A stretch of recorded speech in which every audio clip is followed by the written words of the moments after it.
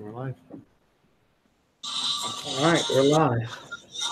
Hey, everybody. This is Matt from the Whiskey Crusaders. Joining me tonight is, of course, William and Sarra, Josh and Brad from Cask Strength, Erik Wait from Erik Wait Whiskey Studies, and then Carl, the Legend Ivey, from the Brazos Valley Bourbon Society. The legend. The legend. And tonight we're going to be talking about Somm School and its worth from a student's perspective. And since Erik Wait started his episode a couple of weeks ago about at the Whiskey Academy, we wanted to talk to him about it, and he was going to ask us a bunch of questions. We're going to go from there. So I guess everyone wants to talk about why they went to the Whiskey Academy. That's probably the first good place to start for everybody. So I'll start things off over here. I am a wine sommelier for my restaurant, and while studying for that, I wanted to learn more about whiskey as well. Found the whiskey marketing school and immediately started saving up money, knowing that whiskey was my preferred beverage anyway. Along the way, my wife joined me. Yeah, I discovered that I enjoyed whiskey a lot. I liked learning about it. I like blending it. So I figured take a first step to get into the industry and get certified to be a sommelier. Kind of a foot in the door type of thing for me. Plus I get to, have access to the large amounts of whiskey in the vaults. Yeah, the vault is probably the most attractive thing of the whole deal. It doesn't hurt. It doesn't hurt for sure. Yeah. I think I'm probably maybe similar to Brad in that, I didn't have any really specific, industry or job related goals. I just know I had a large curiosity about whiskey. I'd been into, probably about 2 years of being interested in it. And, of course, I live in Austin nearby the Wizard Academy. So I got to spend a bunch of time with those folks and kind of learn what they were all about. And ultimately, it was a gift. It was an anniversary gift from my wife, Gretchen. So I decided I would go and take the class, and I had a great time. Yeah. So like Josh says, I have no designs to do anything professionally with whiskey, at least not yet. But I did a whiskey tasting with Daniel Whittington up at the Wizard Academy and was just instantly hooked.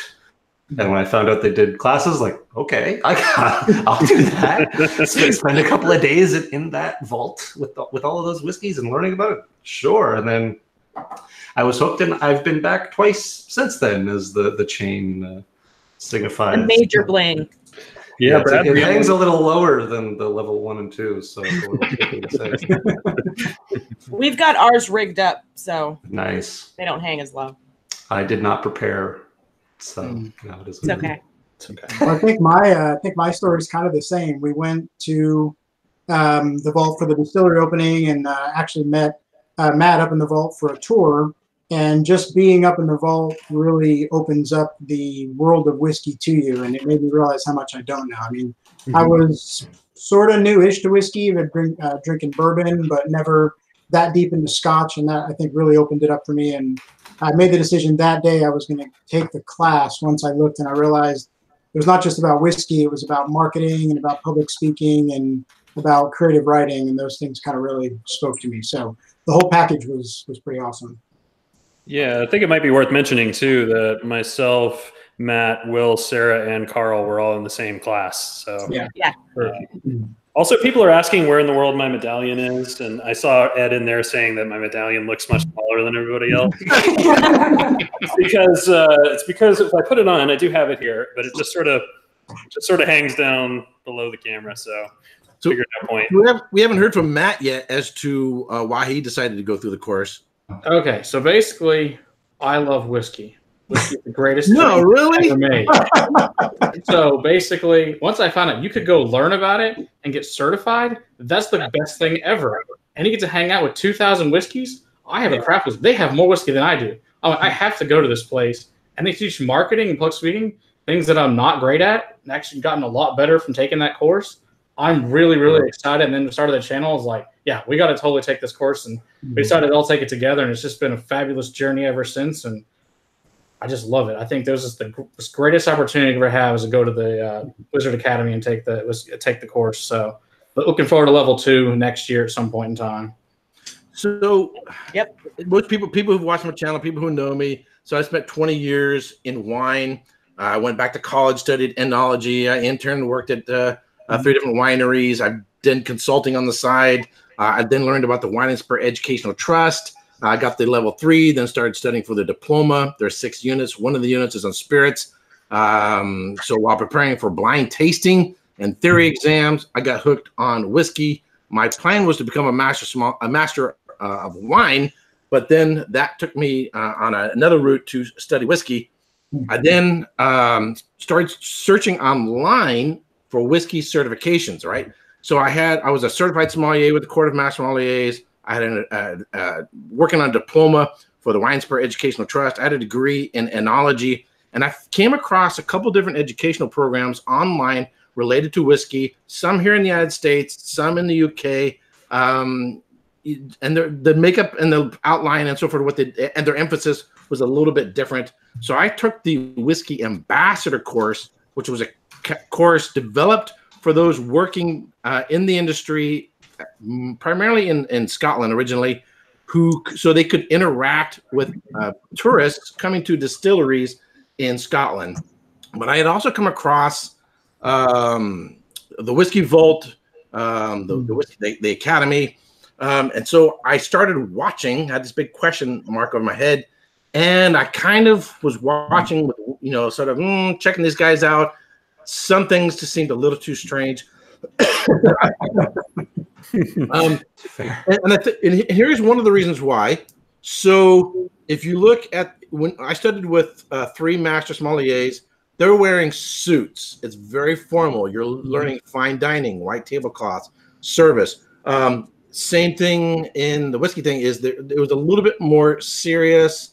You would say quite polished. And of course, the last thing you get from Daniel and Rex is a whole lot. Although Daniel, if you get them on the shenanigans, there are a couple of goofballs, and that was where I was kind of like, yeah, I don't know about this. But if you guys seen my videos, you already know I kept watching, started interacting, and saw that these guys, among other things, built a community. It's not just that they got a really good stash of whiskey. You can spend 10 grand on whiskey and build your own whiskey library. Right. But they built a community, and they were conveying more than just sensory analysis or the how-tos of this is how it's made.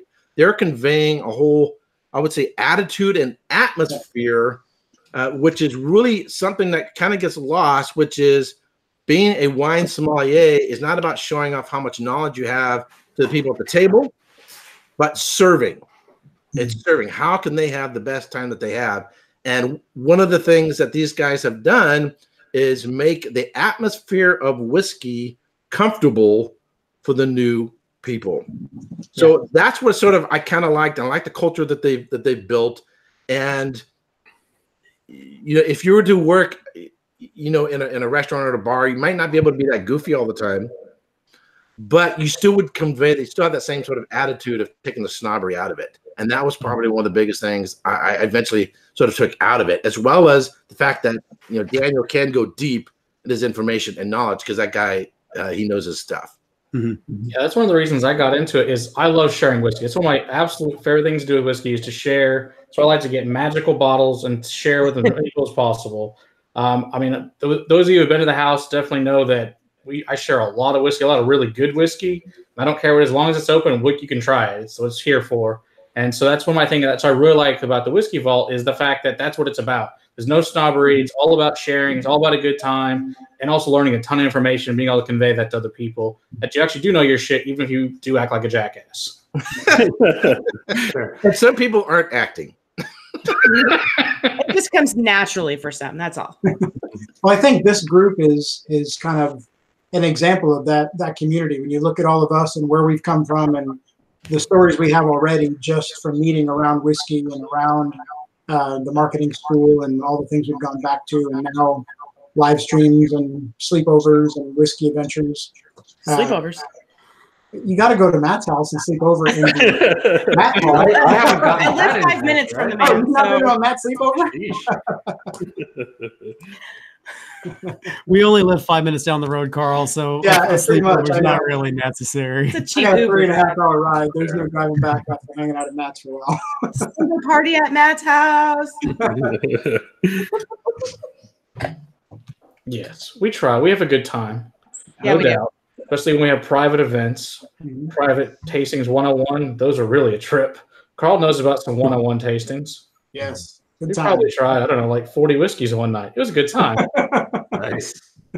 So But- one of the things, and this is your guys' channel. This is your No, guys' please show, go ahead. if you want to call that. So I've spent a ton of money on certifications and education, and not just wine and so forth related. I got all kinds of degrees you can hang on the wall, written in Latin. And so I find education in and of itself, even if it doesn't get you a job, you don't work in vocation or something like that. I like education in and of itself. It's something I love, the exploration. I've got thousands of books just on the other side of this camera here. So if you really learn a lot and you get a great experience out of it, whether or not you then flip that into a career, the career part is, for me, is secondary.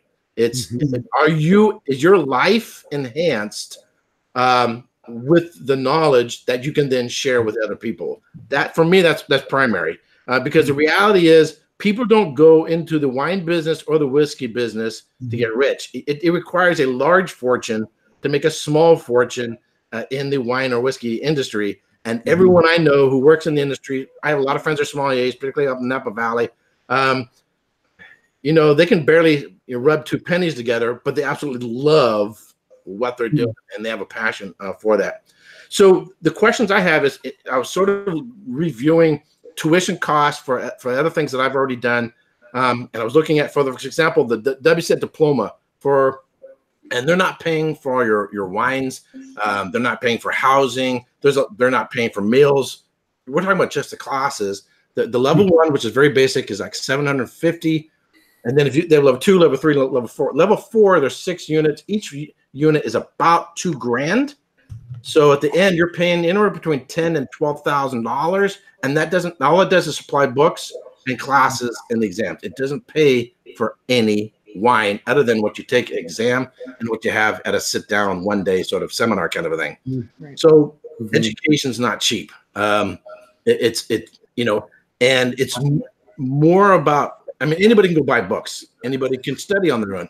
Most of us are self-taught, because whether you're talking about a bachelor's degree, master's degree, a doctorate degree, all they do is introduce you to a topic and then push you out the door, go study. They only you only get this much, whatever you're studying, this much. Most of what you're going to get out of it is what you're going to put into it from your own personal study. But they're there sort of as mentors and guides in the direction of your academic studies in whatever field you're working in.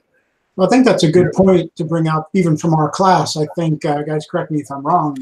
Daniel had shared, I think he used the example of a person who is studying martial arts and they achieved their black belt.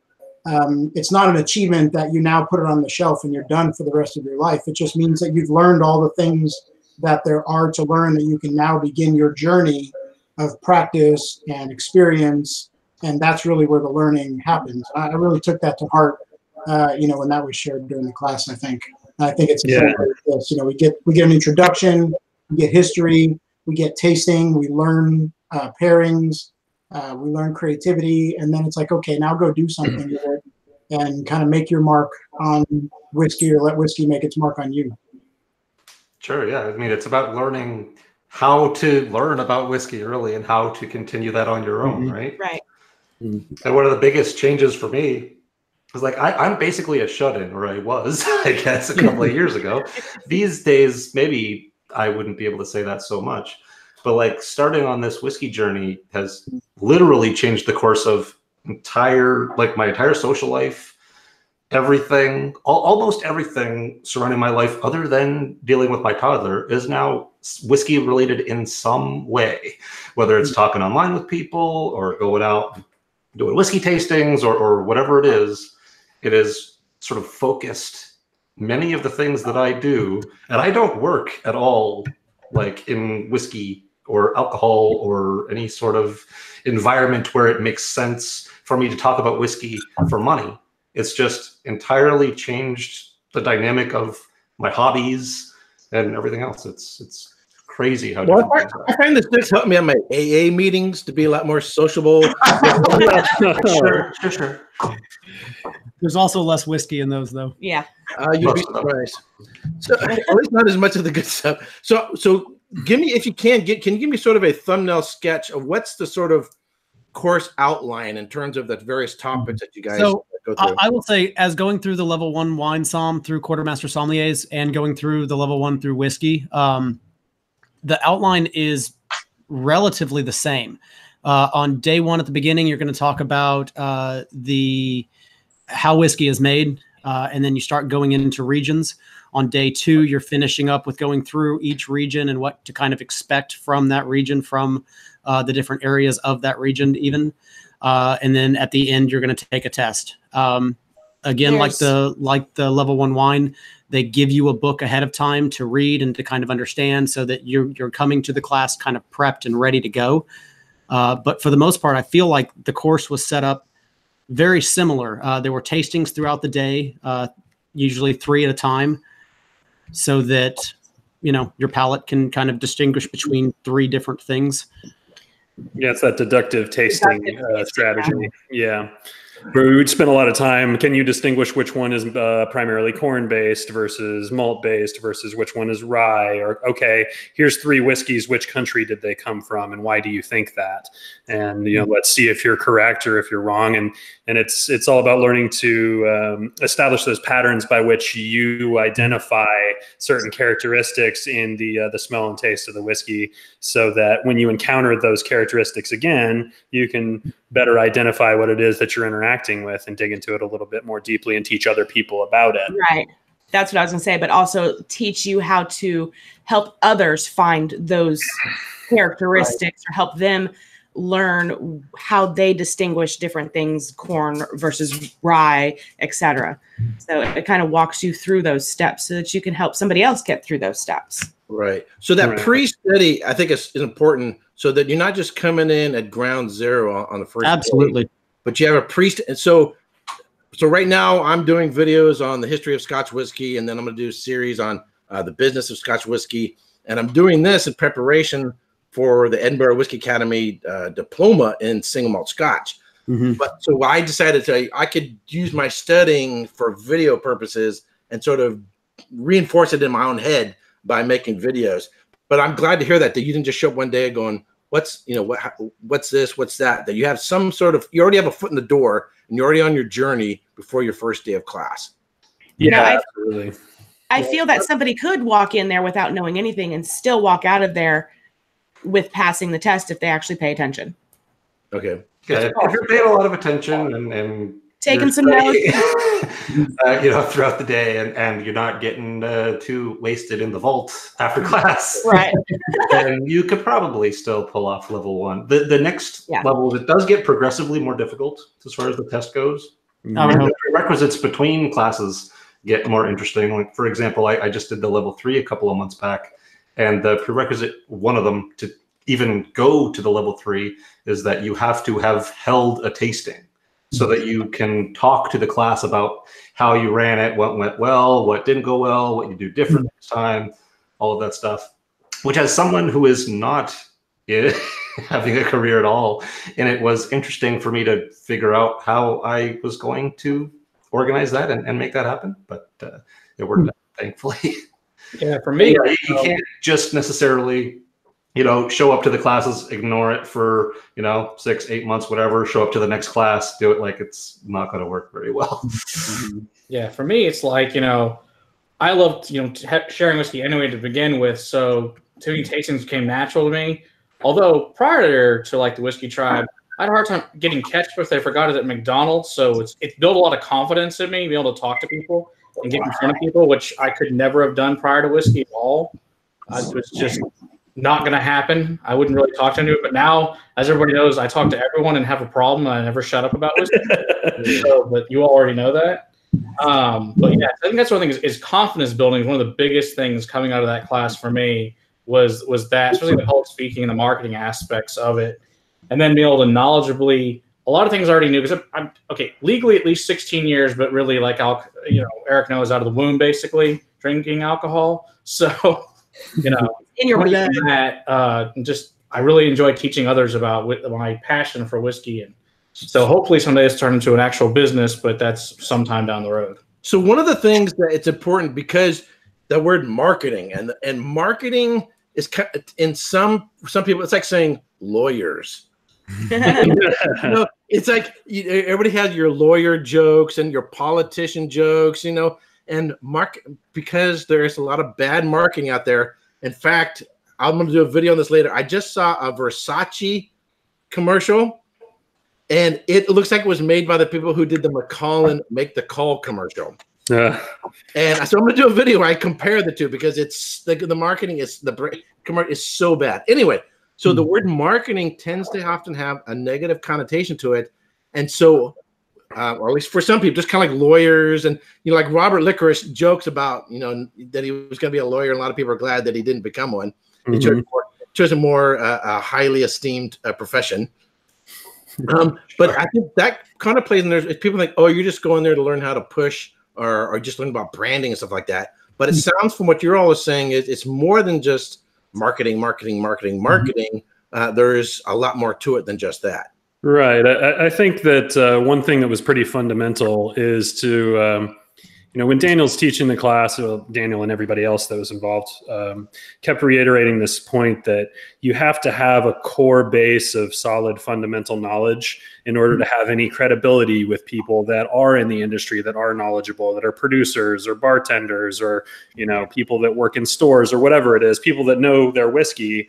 You can't just walk in claiming to have some level of knowledge about it and have them easily expose that you don't know what you're talking about. So you need to have that part of it, but you also need to be able to be a good storyteller, to be relatable to your average person, to bring them into the whiskey community and not just intimidate them with bullet points and facts and history and all of those kinds of things, right? So it's knowing the balance between being able to back yourself up with some knowledge, but at the same time to be an engaging storyteller, an engaging host, and someone that can teach other people. Right. I think that was part of what I got most out of it, because I am an introvert myself when it comes to crowds of people and whatnot. And prior to that, I don't even know that I would be able to do a live. I would just want to be in the corner by myself, quiet, don't pay attention to me. But being made to get up in front of people that you just met earlier that morning kind of gave me a little bit more confidence in myself that I can get out there and actually explain something to somebody without reading it off of, my cue card here. Right. So that was a big thing that I took away. Real quick, Carl, before you jump in, the marketing to me was more about marketing yourself and being able to market ideas, not just marketing products themselves. Yeah. Right. That's excellent. That's an excellent point. I really, really like that. So we've been at this for almost half an hour, and I can already hear people complaining they're not drinking whiskey. Says you. I'm drinking whiskey. I just refilled. I can feel a tremor in the forest as if thousands of voices are suddenly shouting, "Where's the whiskey?" So I'm drinking Emerald Fusion. Really, really enjoying this. This is one I like to go back to. It's one that I think it's affordable. It has a nice combination of the Irish peat, but it has a nice sort of dried fruit characteristics of fig, date, raisins, and stuff like that. So this is one that I really like to go to, and is really affordable. So what are the rest of you guys drinking? And tell me a little bit about it. We poured Joseph Magnus first. Mine's gone. I need more. Well, I poured myself a little bit of Hibiki 17, since that's one of the first whiskeys that I had on the journey during that first tasting. And it's no longer available, you son of a bitch. And it's no longer available. So And it's just fun to have. That's a different story. All these beautiful whiskeys live at Brad's house. The whiskeys I don't have live at Brad's house. I know where to go. Come on over. Come on over. Gotta go to freaking Canada then. It's like, I don't know, several thousand miles to there. It's a little bit of a trip. It's a little bit of a trip. Look, I make the trip to Austin like 4 or 5 times a year these days. True. You can come up here now and then. I'm staying on your couch and drinking your whiskey though. I love that Joseph Magnus. Sure. For Bourbon Month, it was my bourbon of the month. Even though it's finished, it's a finished bourbon, so it's not a classic bourbon. I absolutely love that one. And I'm a big Japanese whiskey fan. I've got the Bicky Harmony, but you said it's a 17-year-old? Mm-hmm. Oh, dude. It's pretty good. Come on over, Erik. Anytime. So the next question is, it looks like you're pouring a little, is that a Glenmorangie? Yeah. Is that the Lucenta? It's a Spios. Okay. Nice. So one of the questions, so I'm curious about, so the basic format, outline of the class, what do they sort of cover? It's great that, I'm sorry, my brain just went on names. That you also, a wine somm. William? Yes, sir. All right, sorry. I'm 53 years old. I'm lucky if I remember to put on my underwear before I put on Get the heck out of that house. So I like that you have, because it's easier to communicate, that you have knowledge in both, kind of like I do, and you working in the industry as in a restaurant, because you can sort of convey what are these two different worlds like, what are the two level one education are like between these two. And I like the fact that you said that they're very similar, which in terms of structure, because what that tells me is they're doing the right thing. It feels like it. It really does, Erik. So the quartermaster sommeliers, these guys are the masters that teach. They have passed the most difficult exam in the world, period. And the fact that they have structured the level one course, and now you're telling me that this class, this whiskey class, has a similar structure to it, that gives me a whole lot of confidence, a lot more confidence that these guys really know what they're doing in structuring this class. I really like that. Yeah, because they actually, the people that helped, Kate and Joe Van Name, have done a bunch of certifications around the world, and that's what they base the course on for the certification parts of it. So I think that also helps. You have people that have done this for a living prior to the Wizard Academy, setting up the course for the certification itself. So that helps a lot. But also the whiskey I'm drinking is the Maker's Mark Cask Strength.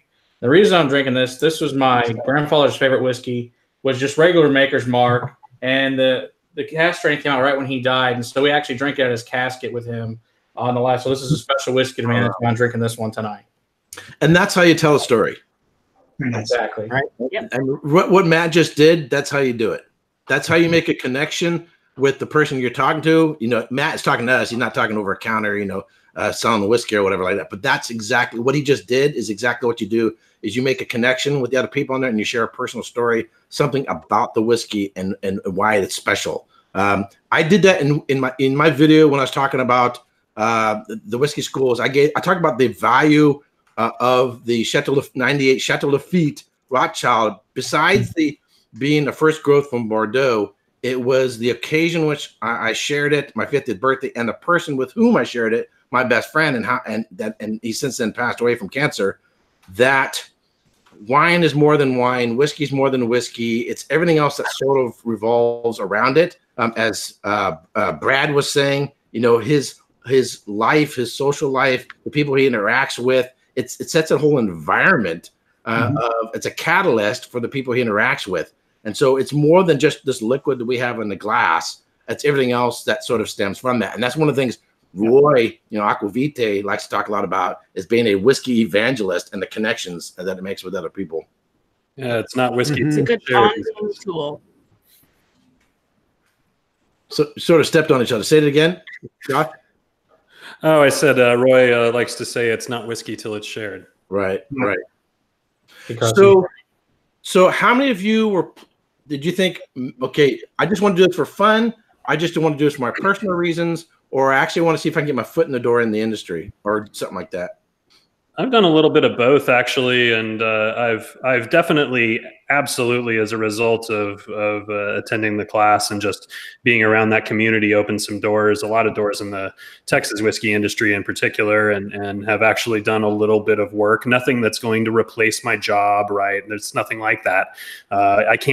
I think there's probably a tendency for folks to do a really cynical, what's the return on investment for this versus, I spent X for this class, do I get real tangible benefits in my bank account as a result? And The reality is, for me at least, probably not. Although, who knows? Some door may be opened at some point that may make sense for me. But a combination of social opportunities and a little bit of business opportunities have been open for me. I didn't really go into it intending that, but that's been a happy result. I did it mostly out of curiosity and after having some exposure to what they do down there. Right. So one of the things, so when I went and studied with 3 master sommeliers, there were 16 people in the class. I took a night class, and there was also a day class.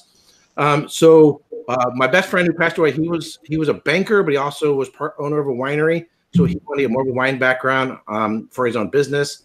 One of the guys went on to become a sommelier at the French Laundry, which is not a place to wash your clothes, up in the Napa Valley. So you may have heard of that one. It's a real high-end winery. Restaurant. Some of the others were working at wineries. One of the guys, he realized he could make more money in business, so he went into business. He moved to New York. But for me, even though I do some consulting, some side things here and there, just a couple weeks ago, dealing with customers, and one of them I had never met before. He says, "I hear you're Erik." I go, "Yeah, hi, how you doing, sir?" Da, da, da, da. He goes, "I hear you're the guy to talk about whiskey." So this is nothing, we're not working industry related, but he goes, "I hear there's this guy there." And so it's been a way of both wine and whiskey, even non-whisker wine related business, to have something other than to talk about, because you can't talk about politics, you can't talk about religion. Yeah, and I don't give a rat's ass about football, baseball, professional sports. But I have found in a non-wine or whiskey arena, it becomes a catalyst to make interactions with clients and customers, because it's something else you can talk about other than business. So you go to a meeting and there's charts and there's graphs and there's slides and blah blah blah blah blah blah blah blah blah, and it's kind of boring. And then you go out, then you have lunch, whatever. But then you have those social moments in between meetings where you got to have something else to talk about. And I find people come and talk to me and they want to talk about wine or they want to talk about whiskey. Absolutely.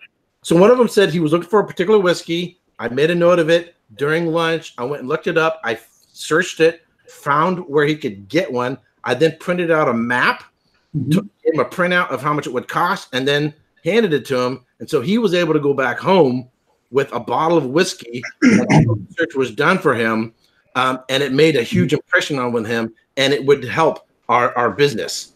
And so you don't have to work in the wine business or whiskey business to use these abilities to help you in your career. You may find it as a catalyst in a lot of other ways as well. That being said, as a sommelier and working with wine and selling wine to people, we had a comment just come across a minute ago. I find that there are a lot more people that want to talk to me about whiskey than there are that want to talk to me about wine. And I don't know if that's because there's a stigma around wine that isn't there around whiskey yet, or what. But Erik, I'd love to hear your insight on that, because for me, when I tell people I'm a wine sommelier, they kind of shut down and don't want to ask me questions. But when I tell them I'm a whiskey sommelier, they have tons of questions about anything and everything they can think of. So you think there's still sort of a persona of a snobbery around wine that isn't around whiskey, and it's the wine snobbery, or at least the perception of it, that then puts people at arm's distance? I completely think that. Right there. I completely think that. Even in my spiel to talking to tables, I sometimes say I am a non-snobby person, to kind of just put that out there, because there are so many people that think that I'm going to be automatically very pretentious because of my title and what I do. Well, I can say your haircut and your beard screams pretentiousness to me. Yeah, that's part of the reason why I keep it is to kind of put those things away and to kind of shove that aside. So that's probably the biggest thing that does people just sort of say, "What the heck?" And that's the reason why I started my video with this, money, money, money. Yeah. Money, is the cost. And if you don't do your research, and if you don't look at other marketing schools, classes, other types of certifications across the industry, it seems extreme until if you actually think and actually do a little bit of research, I find that is actually on par with a lot of other industries. So did you find it prohibitive, or did you just figure, okay, look, we think it's going to be worth it. We see this as an investment, or what was your and did you have to convince someone else, maybe a spouse or somebody, to say, you know, I'm going to go do this, or how did all that work out for you guys? I have a good story about that. So my wife was like, okay, I'm going to go with you and do it. By 10 o'clock that first day, she wanted to do it too. It was how much she enjoyed it. She figured it was still like, oh, whatever. She went to the open with me, you know, but then she actually really enjoyed it and found out, you know, how much she likes whiskey in general. She didn't drink over near as much as she really enjoys whiskey now. So that was one of the cool things for me is she's gotten into it. Not as much, obviously. She puts up with this channel and all the whiskey events and whatever. But yeah, so it's kind of neat to see someone else getting into it that wasn't into it prior, but had so much fun. In the first 2 hours of the class was, hey, I want to do this too. So yes, we were out some more money, but that's okay. It was worth it completely to share that experience with my wife. So that was a lot of fun. So that's just kind of a neat thing. So yeah, completely. It is expensive, yes, but I got way more than I ever, as far as dollars goes, way more out of it than that was ever cost. I took more notes in those 2 days than I've taken probably in my entire job that I currently have had for the last 11 years. I mean, I learned a tremendous amount in those couple of days. And that's significant, your comment, because of how much whiskey you've got in your house. So most people would say, dude, just spend that money on Amazon and buy yourself a bunch of books. You've already got the whiskeys. Why do you need to take a class? Well, it's the marketing, the public speaking, the pairings with food. That's the kind of stuff you can learn. You can read about it in a book, but you can't experience it. Once you experience it, that's a better way to learn it, is to actually see it in action. And there's no doubt seeing in action was much more shows you a better way to do it than simply reading out a book. Reading a book's great and all, but seeing it in action always proves you it is possible to do exactly what they say you can do. Right, and you get the opportunity to not do that stuff like in a vacuum, right? We got the opportunity to interact with one another and bounce, comments and ideas off of each other and learn from one another and see each other make revelations and make mistakes and struggle with things. And I think you learn a lot more than that with that kind of experience, that sort of group experience, right? Yeah. Than you do from just sitting by yourself with a book and a glass. It's not a cult. From the business end, it's kind of cult. A little bit, but from the business end too, like even just completely discounting what you learn, which is a ton, the connections that you make, just hanging out in a place like that with other people that are so interested in whiskey as a culture, to front up that money and go to a crazy place called the Wizard Academy and hang out talking about whiskey for a couple of days. Just those connections, if you're trying to make money at it, is the most benefit you could possibly get from something like that, I think. Yep. Even as somebody who's not trying to get a job in the industry, I got job offers just off the fact that I had been hanging out with distillers and other people that have been running, liquor stores and different things. And it's all connections and how you deal with sort of meeting these people. And I keep in touch with almost everyone that I've been to any of the classes with now. Well, not just that, it's after you get through the class and you've passed, you get access to actually converse with all the other people who have come before you. Yep. So you have other people's brains to pick. If you have questions or you need to bounce something off of, you have other people to reach out to still. So it's not just, oh, you're done, go be on your way. It's constant learning from that point and shared learning. Shared learning and constant resources.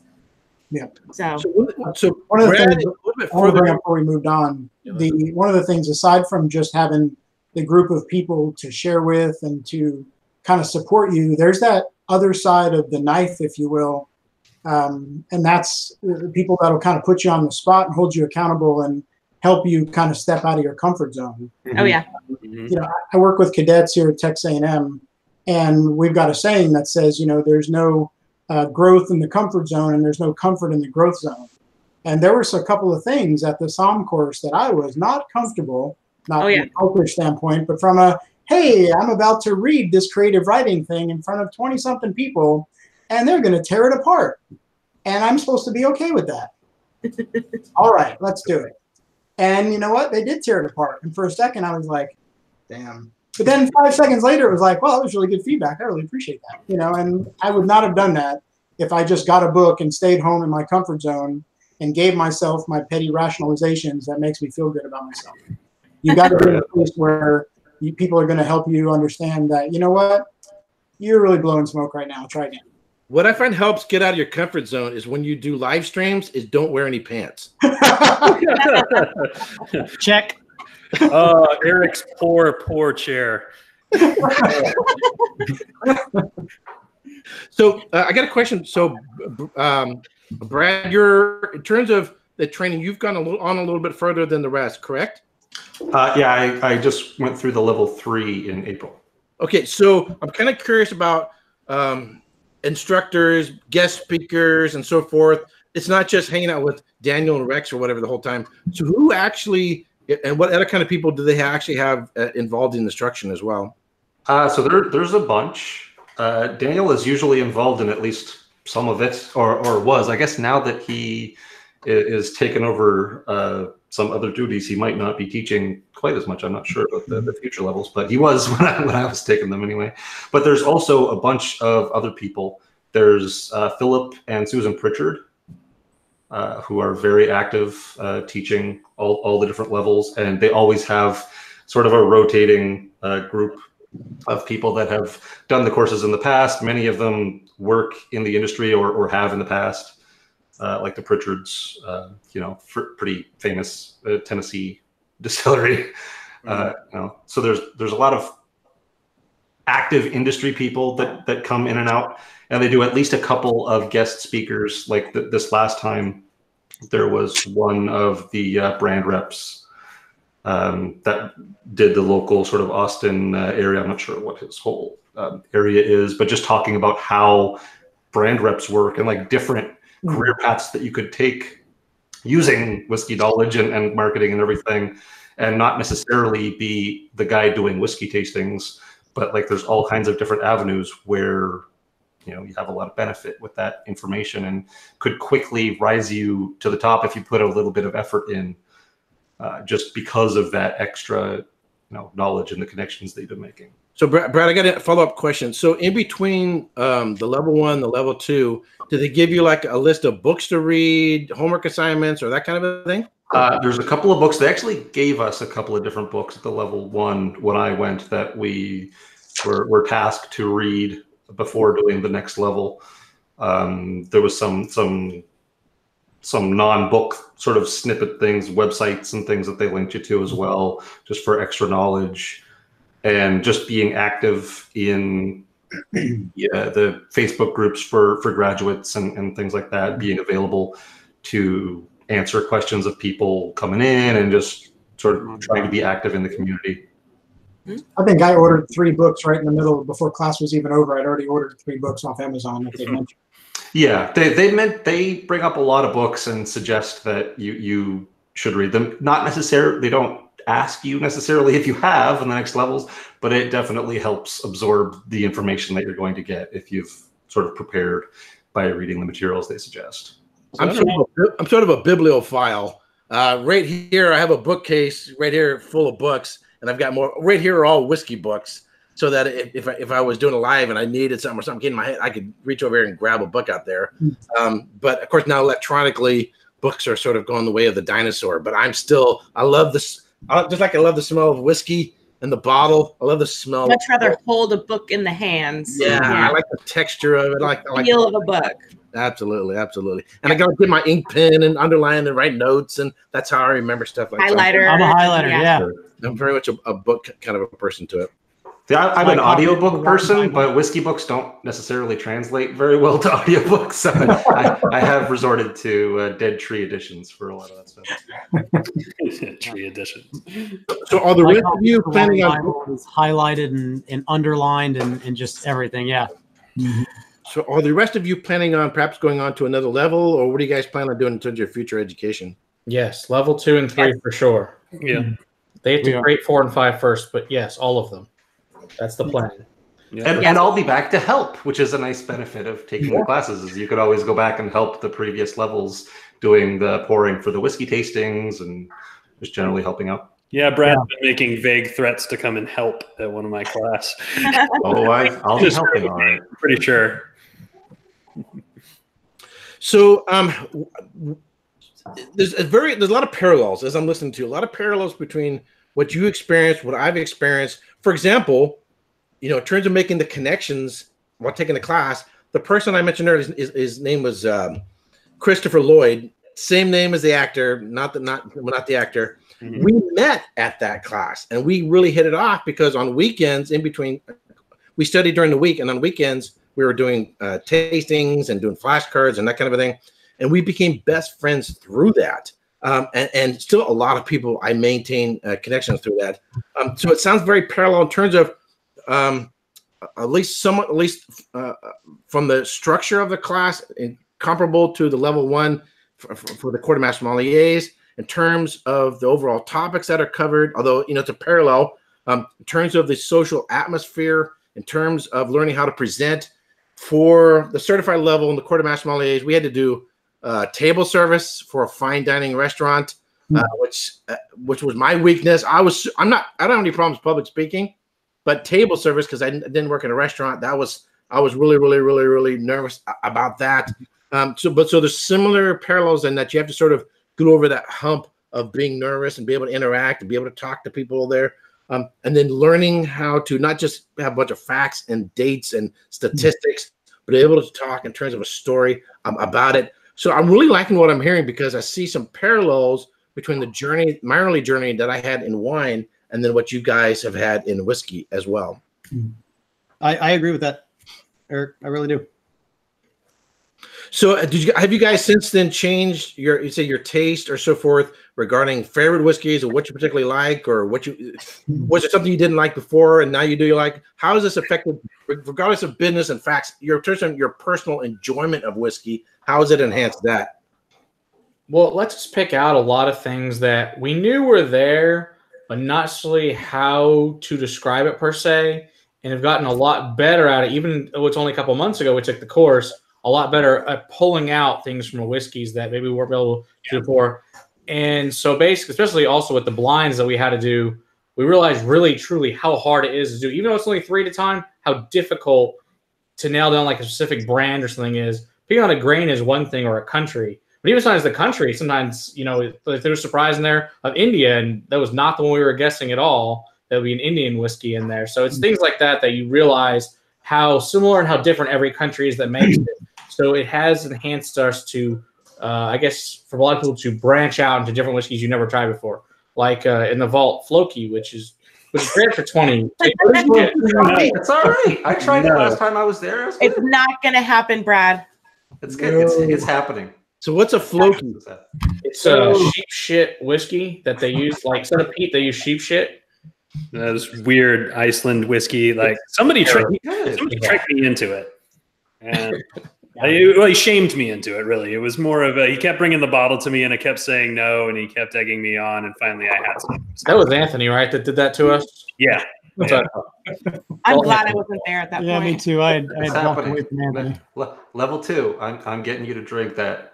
I don't think so, Brad. Absolutely, it's happening. Even if I have to trick you. Try anything. So what about the rest of you? How is this sort of enhanced from what you had before to where you're at now? Enhanced your just beyond the academic part of it, just the personal, subjective part of it. How has that sort of enhanced your personal appreciation of whiskey, you think? I think that it actually, my appreciation for whiskey diminished because I appreciate less whiskey and only enjoy certain whiskeys now, or only really enjoy certain things. I've now become a snob. I kind of became a snob. Yeah. It's kind of unfortunate. I'm definitely buying a lot more whiskey now. I need to turn my room into something more than it is, because I have this shelf that doesn't hold any more whiskey, and it's a problem. But all kidding aside, I think one of the moments that I had after the class that really kind of hit home with me was hanging out with a friend's wife, and she was tasting something, and honestly, I can't remember what it was. Maybe it was Glenmorangie, or maybe something a little lesser known than that. And what she was trying to look for was kind of what we call, I guess, shiny, where it's got that thin, just something to it, and I don't know how to place it. And as we began to talk, it was really just, well, this distillery uses, taller stills, and sometimes that creates this kind of finish. And And it wasn't like a super geek out. It was just, we were just talking, and she was enamored by this. And it really just created a connection, and we're able to talk about the whiskey. And I think by the time it was all over, we both appreciated the whiskey, even though it was not a whiskey that we would both say, we're going to go buy this whiskey. We could appreciate the whiskey for the merits of how it was made and what the company that made it was trying to do and create, and we could appreciate that. And I think that was just an awesome moment for me to be able to realize I understand why this whiskey tastes the way it does, and I can help somebody else appreciate it and not just say, ew, Right. throw all whiskey out just because of that whiskey, which wasn't a bad whiskey. It's just not their taste of whiskey. So one of the things, in touching on that, becoming a whiskey snob, I used to not admit this. I kept this was a personal secret. So I'm very eclectic in my music, and I'm now big into opera. And the first opera album I ever bought was done by Michael Bolton. So I saw him on television. It was PBS. I heard it. I kind of liked it. I grew up hearing opera, but I had never been into it.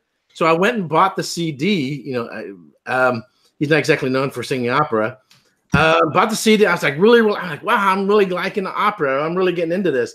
I then ran into Andrea Bocelli and, of course, Pavarotti, Placido Domingo, so on and so forth. Years went by. I hadn't listened to Michael Bolton as singing. The album's called My Secret Passion. I then went back and listened to it, and it was like someone with their nails on a chalkboard. I didn't become an opera snob, but I did become have a great appreciation for the real, the genuine, and those who really know what they're doing when they're singing. And I think there's a similar experience both with wines and whiskeys. You're almost better. If you drive a beat up piece of crap car, don't ever rent a really nice fine automobile. It'll be hard to you don't need to know what you're missing in that BMW. Exactly. There's no need for you to know what you're missing. It's fine. Exactly. Just drive a beat up car and be fine with it. Exactly. And I think there's sort of that experience in wine and whiskeys. Once you start tasting better things, it's not a snobbery per se. It's just you're going to realize, wow, there's some really good stuff out there. So Erik, what is your Michael Bolton opera in whiskey? What's the thing that you used to think was amazing, but now you've been the real deal? There's a whiskey I still really, really like, but my impression of it has changed. So my story is I was studying for the WSET diploma, won the units on spirits. So I bought these little minis, because I didn't want to build this. That wasn't what I planned to build all this. So I bought these bunch of little minis, and it was a mini of the Macallan 12. Mm-hmm. And I was blown away by. I still like it. I was blown away by it, but I gave it a score of 95 points. I see. So, Jeremy over at Social Sippers Club, he goes, well, that didn't give you a whole lot of room to grow in your appreciation of other whiskeys. And of course, obviously, if I were to review it now, my perception would be different. But I still, and it was only, I think it was 43% or maybe 40 or 43% ABV. But still, it was my first impression, my first love. It's still a great whiskey. I just don't put it in that high esteem. So I can't think of any. Oh my God. No, I have some bad whiskeys, but I never liked them to begin with. I will bring to Texas and share with you guys.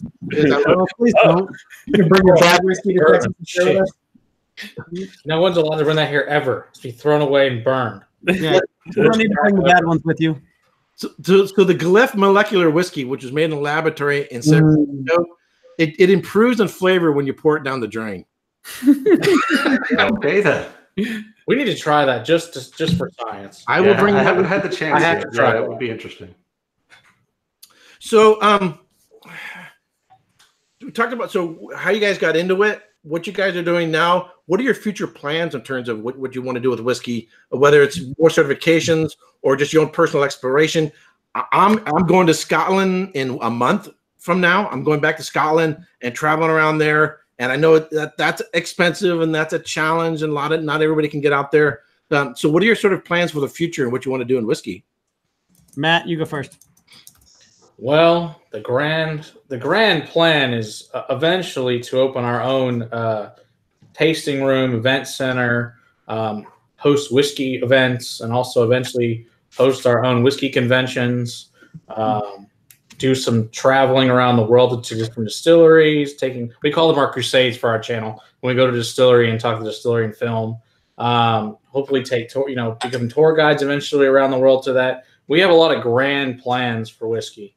A lot of really cool things are coming down the pipe. So this is just the beginning of this amazing journey for us. But yeah, we're really looking forward to all the really cool stuff in whiskey. That's my grand plan, and to keep taking the certification levels and learn as much as I possibly can, and then eventually make this a career, because being an accountant's not very fun. It's a really boring job.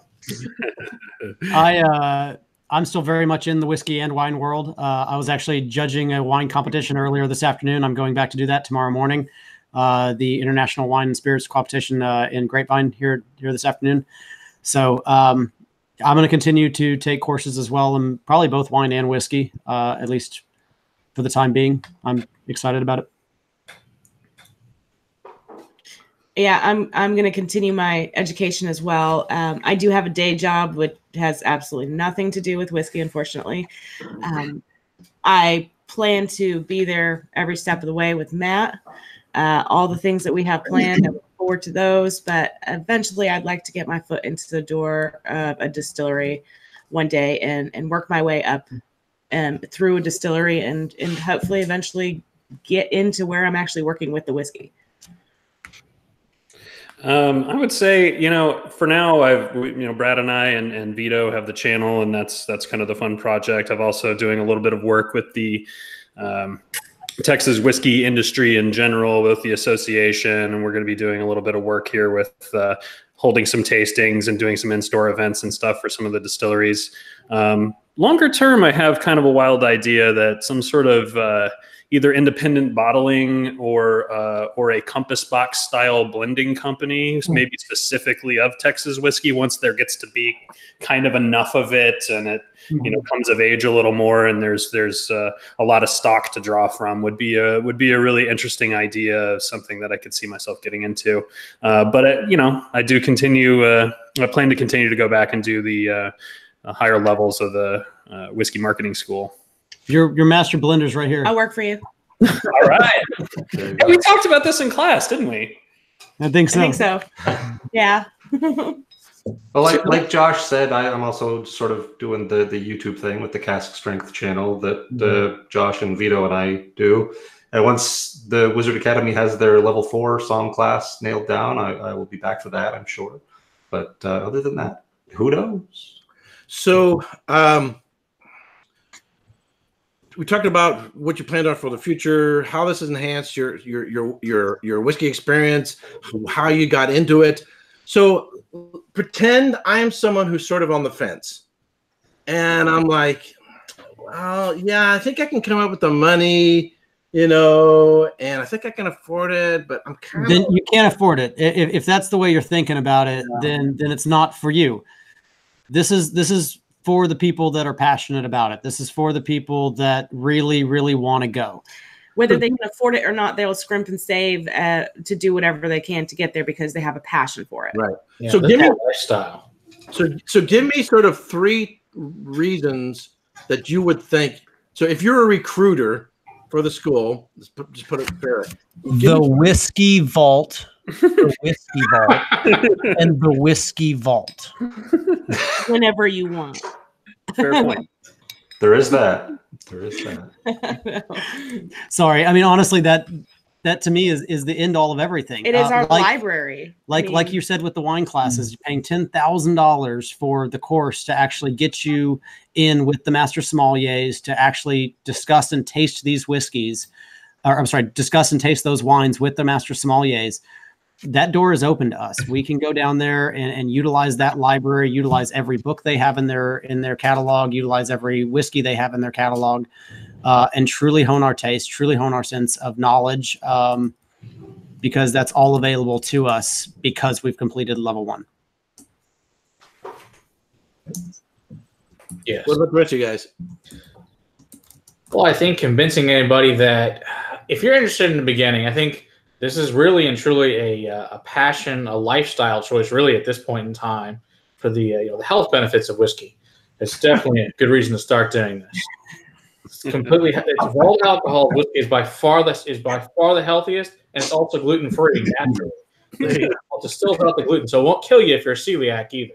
So those are good reasons to go. But really and truly, to basically, even if you don't do anything with whiskey. The marketing side of it alone, the public speaking, and the pairings, even if you use it in a different industry, just because you have the whiskey knowledge, can enhance your life. You'll be able to talk to clients that also enjoy whiskey, and then you can talk about it. And even though you're really trying to sell them, cars or watches or whatever you're trying to sell them, it's a high-end product. You also can talk about whiskey, because pretty much those kind of generally go hand in hand, is whiskey and other high-end products. Just they always have been and always will be.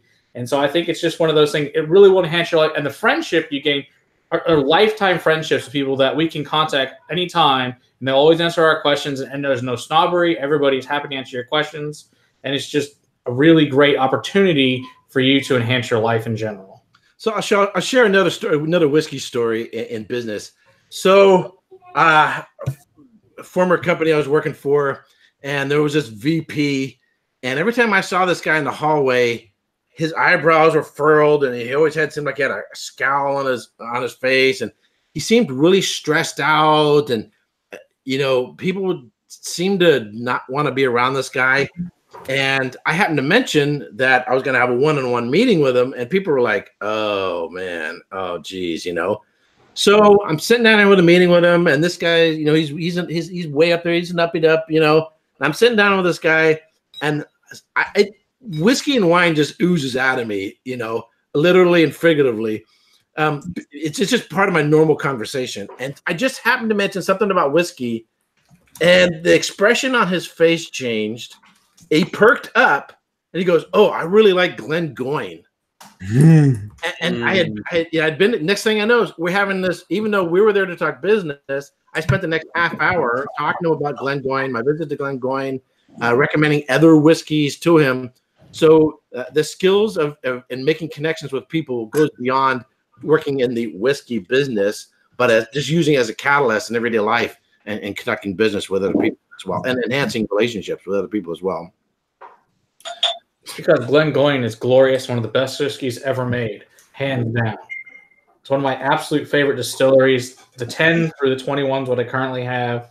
I really like to try the 25, but all of them are really, really good. There's not come on, you want to try the 25? Just come on over. Son of a bitch. It's all in Canada. Okay, so apparently if we want to play the drinking game of pull out the bottle that Matt doesn't have, we need to play it with Brad. Yeah, Matt drinks a lot. I could probably find some things that he doesn't have in the cabinet. I have no doubt. We can't do that. We had one. So do you guys find yourself leaning towards any particular category of whiskey? All of it. I love it. That says all of it. I'm mostly a high proof bourbon. Okay. I reach for the higher the better. I'm a peat head, so anything smoky. Pete Head checking in. There you go. I tend towards malt whiskey, regardless of whether it's Scotch or Irish or Texas or whatever. I tend to like malt whiskey in general, peated, unpeated, whatever. I love bourbon and rye and everything else, but I gravitate towards malt overall. So I don't have any other questions. I think you guys have pretty much answered it. I think I've picked up as much as I can. I mean, there's only so much you can get from hearing. Eventually, someone has to either make the leap and go or not go. Yeah. And there's only so much you can convey in words. You can't convey. I mean, talk about your, a kid's trip to Disneyland. Did you like Disneyland? Oh yeah, it was great. Tell me all about it. We drank lots of whiskey. Yeah. Disneyland. It's whiskey. Words will fail to do justice to the experience. If I can tell you about, I can show pictures of my trip to Scotland and show video and whatever, but it fails to do really justice to the beauty of Scotland and why I fell in love with Scotland. But I think experiences that you have in a class like this, in the community like this, and tasting the whiskeys, like, and the connections you make, and the memories that you bring out that last a lifetime, it's really hard to convey that to someone, particularly if someone has sort of a prejudged idea, pros or cons, to really convey that as well. Absolutely. Well, we appreciate you a lot, Eric, because that's part of the reason why we wanted to have you on tonight, and that's part of the reason why we kind of put this together, was because we wanted to convey that sense of family and that sense of community that the school actually has. Well, for me, the financial issue isn't the challenge; it's the schedule, it's work, and to get a breakaway. If they had it on I wish, if they're ever watching this, if they could do it on a weekend If you do it on a weekend, it would be a lot easier because okay. So I could butterball anything. But here's what you call it a complaint. You call it a complaint. It's on a Tuesday. The class is on a Tuesday and a Wednesday. You're going to use Monday as a fly there, unless you're local. You're going to use a Thursday and perhaps a Friday to fly home. I would recommend my recommendation is if you're going to go down there, take the whole week, and after weekends, and go visit distilleries. Go visit Garrison. Go visit everybody down there and get the Texas experience. So make a whole week out of it, make a whole vacation out of it, not just about the class, but do those as well. But I do wish they could do it on a weekend because I could pop down there over a weekend, not have to use up any vacation time, and kill a weekend doing that. That's just the one thing I really wish they had. It was the best vacation days I ever used. Seriously, It really was. I wasn't complaining. I thought it was the best vacation I ever been on my life. I know, but I'm burning 3 weeks of vacation to go to Scotland. Yeah, that sounds terrible too. Yeah. You're not getting any pity here. Oh darn! You got to go to Scotland. Yeah, what I mean is I don't have the money's not the issue; it's the time and trying to get the time, and that's for me personally. That's the challenge that I have to figure out how I'm going to get this into a schedule because I do plan on going. It's just how I'm going to squeeze this into a schedule. I want to be a host when you go. I really want to be there, sir. That'd be fantastic. Okay. Yeah, but I think also, which I don't know how much is talked about, that not only is it the course, but it also includes your room and board, all your food. Every meal is phenomenal. There's a 24/7 kitchen. You can make pretty much whatever you want in there. All the whiskey. I mean, for the money, really, just the whiskey alone, seriously, is the cost of the course. I could never try half the stuff ever in a bar, let alone afford to try it in a bar. Right. I mean, it's an incredible deal, just the whiskey alone. And that was one of sort of the things I covered in my videos. I did a comparison of hotel costs, and food, and all the rest of that. And I appreciate the fact that you actually put all that in there. Right. Because people forget about that. So, anyway, so I'm looking forward to getting down there when I can fit into a schedule. That's going to be sort of the real challenge because next year I'm planning on burning a few more weeks of vacation, going back to Scotland and working there. But if anybody happened to be watching who works there, if you could schedule something for a weekend, nudge, nudge, hint, hint, I would greatly appreciate that. Yeah, I don't know. Hopefully they will at some point. The unfortunate part of the fact that it is a business school that does other courses as well, and the whiskey stuff is a very small portion of it. So the weekends are probably taken with more very business-focused things because that's a more available time for a lot of people. When I studied with the Master Sommeliers, it was night classes. So I would work all day, then drive to the culinary school where I took the classes and would be up till 10, 11 o'clock at night and then go back to work in the morning. So it was a long day to work all day and then go to class, but it worked out in my schedule and I was able to do it, like 17, 18 weeks. So that's my one challenge right now, is trying to figure out how I'm going to fit into a schedule. Yeah. I mean, one of the things, too, in the vault alone, when they open the cabinets, is things like this that are inside the vault. This doesn't exist generally. This is my premium bottle I ever got. So this is a very special bottle to me. I got it for my birthday in 2017 from my favorite liquor store manager. He's like, oh, I'll get you something special. So as I asked for birthday, I figured I'd never get it, but I got the very first birthday I ever owned. So this is a very special bottle to me. First premium, first birthday bourbon. And this is a phenomenal bourbon from Old Forester. I'll be over in 5 minutes. Okay, so I have sort of a Pavlovian response to whiskeys. I start drooling, sneezing out all over my mouth. So I have to kind of like wipe my mouth hair a little bit and let's see how this works. So anyway, so it's not my show. If it was my show, I'd be willing to or ready to wrap it up. But I think we are too. Okay, sounds good. So any last words? Yeah, I guess everybody, what are you guys covering on your channel so you guys can talk about that too? What are we doing this week? We haven't figured that out yet. That's actually pretty standard for us. I don't know if anybody watches our channel, Cask Strength, but it's super professional. Yeah, we figured it out. Yeah, we figured it out like 2 hours before. Maybe for live streams. Yeah, for our actual reviews, I figured out, and then I figured out here's a whole crap of stuff we need to do, and then 2 hours before you get here, I try to actually get all this crap done. Really, getting better at this. And Eric, what do you got coming up? Whiskey week for us. No whiskey channel for me, but our Bourbon Society has.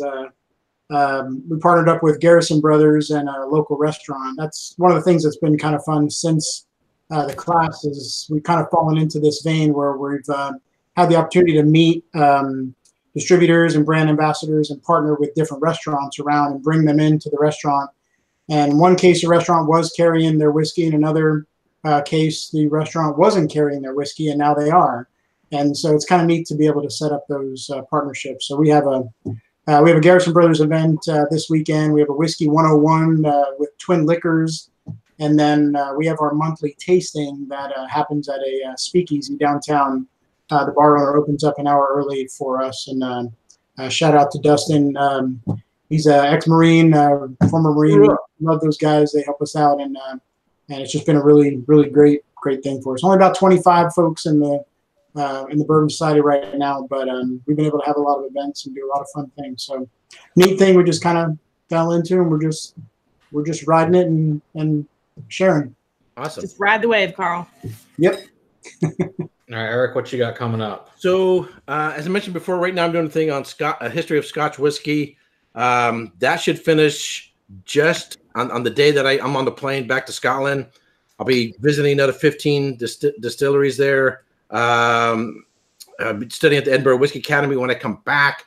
Actually, probably while I'm gone, my series on the business of Scotch whiskey will play. After that, I'm still working on it. Is doing a series on tasting, how to taste, analytical tasting, carrying over what I've learned from master sommeliers from the wine world over into the whiskey world. I'm still playing with. I haven't developed a coursework for that. And then August, I'm probably going to take some time off from whiskey. Just I need a break. I've been busting my ass on my channel, just working a lot, putting out a lot of content. But take a break, get out, do some traveling. And then be fresh to come back to it in September and see where we go from there. Your content lately has been amazing. I really enjoyed your Texas month, especially being Josh being the official Texas ambassador of whiskey. Apparently, we just send whiskey from Texas to all the YouTube channels. We're really good at that because we have to corrupt the rest of this country and give them good whiskey. In fact, I was supposed to be in Texas this week on business, and already had people from Texas contacting me wanting to meet with me. So that's been delayed. So I may be back in Texas in August or September, but we'll have to see how that goes. It's still hot. I hate to tell you that. Yeah, I know. Yeah, not as bad. If it's September, you're better off. Shoot for September. Maybe. It depends on the year.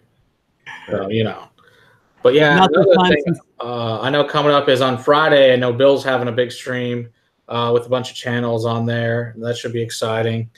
So we've got that, and we've got several other really cool things we've talked about in the past coming up on our channel. So I think if everybody else is good, I'm going to tell everybody I really appreciate everybody coming on the channel tonight to talk about this. And thanks for having me on. In the chat. Yeah, thanks. Thank you guys for running. Cheers, everyone, tonight. Thanks for everybody for coming on. For joining us. Cheers. Cheers, guys. Cheers. Cheers.